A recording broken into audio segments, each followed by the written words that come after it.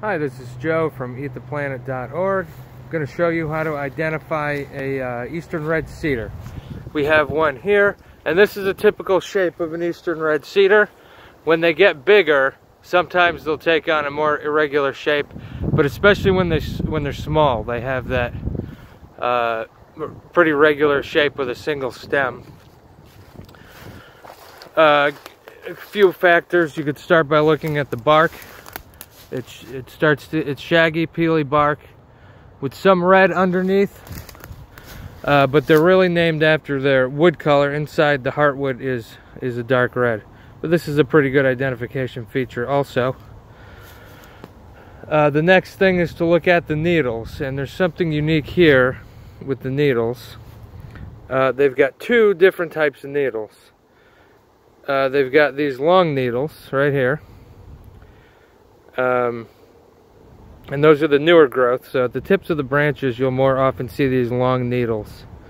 But most of the needles on the tree are not shaped like this. They're older needles, and they're shaped like this. Get closer there. There you go. And these are described as scale-like needles because they're so close to the stem, they don't stick out at all. The other ones, as you saw, stick out a little bit. These are right against the stem. What you can do with eastern red cedar is forage for foliage and berries to make tea. Eastern red cedar is actually a juniper. Its genus is Juniperus. And you don't want to make the mistake of harvesting a small shrub-like juniper, because some of those may be hybridized with toxic species. So eastern red cedar is a tree shape, and that's important.